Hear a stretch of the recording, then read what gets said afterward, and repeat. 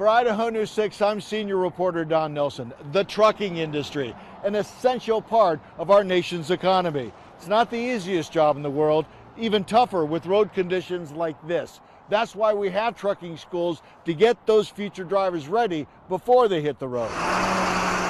You wouldn't know it was there until you drive down into an old gravel pit near the Boise airport and see it. I had no idea. I learned how to drive truck on a potato farm in Middleton, where I grew up and born and raised in Idaho. Harry Packwood started the Idaho CDL Training School back in 2016. We're the largest training school in the state. We train more students than anybody in the state of Idaho.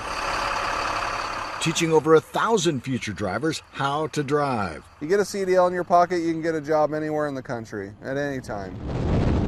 Packwood says think twice about passing a trucker in bad weather. Passing a truck and then becoming a whiteout situation because of the air movement off the truck, blowing snow or slush onto your car, Right. Which can cause an accident.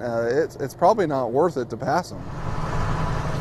Kelly Pennington is one of the instructors and says in weather like this, commuters need to be aware when you approach a big rig. Is slow down. You see a lot of trucks out there that are heavy and they are going fast. But when it comes to stopping on ice and snow and slicky roads, they don't stop any better than your car or your pickup truck. If you haven't noticed, Idaho CDL Training is a sponsor of the Snake River Stampede and a big supporter of the Stampede for the Cure. They'll even take their trucks out to events to help promote breast cancer awareness. Their students range in age. We asked one student, actually still in high school up in McCall, about what he was doing that day. Just now they were teaching me, practicing all my backing up skills. It's a few different backing up skills you got to get dialed. And they're also been teaching me the pre-trip inspection, where I inspect the truck before a trip.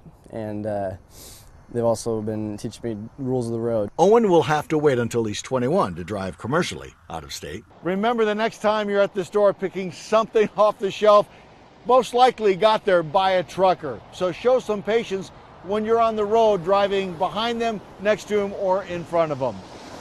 Reporting from Ada County, for Idaho News 6, I'm senior reporter Don Nelson.